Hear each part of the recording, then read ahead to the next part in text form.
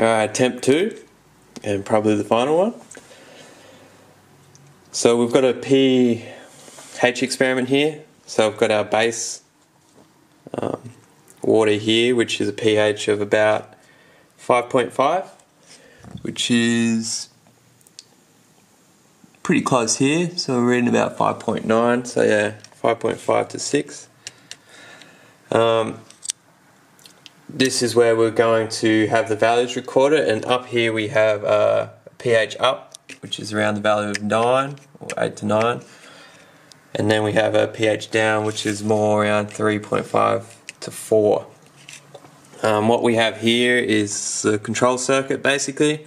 We've got 2 little pumps which are going to adjust the reference tank according to what value I want it at. These are speed controlled by PWM with some little MOSFETs, and the pumps are turned on and off by this relay here, all controlled by the Arduino. We also have a bit of extra power from a power supply, because one problem with this setup is the pH sensor uses a reference voltage created from the Arduino, but whenever these pumps are on or the relays are tripped, there is a bit of a discrepancy in the voltage which affects the values. So to deal with this, I've just tried to put a delay on in the code to help mitigate that a little bit, so it's not jumping backwards and forwards too fast. So if we look here, if we can get some nice focus, we've got the pH values reading every second.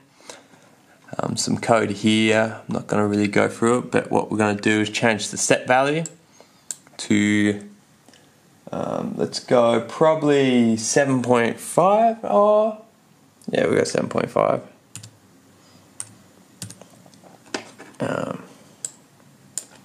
And then we will see how this pans out.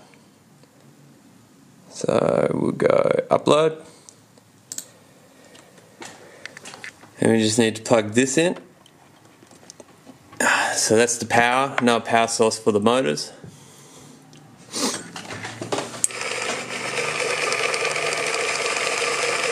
So we've got the pH up,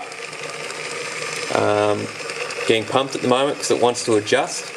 So we can see here the pH up coming into the water. You can see it dripping out.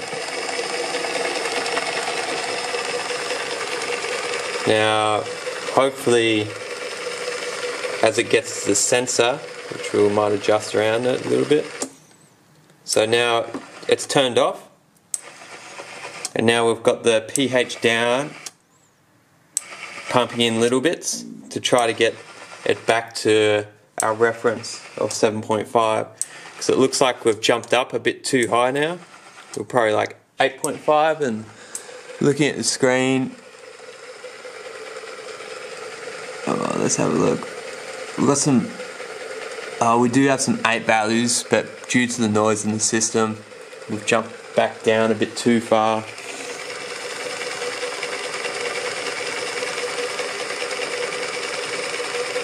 So now it thinks it's too low. The pH sensor has become uncalibrated.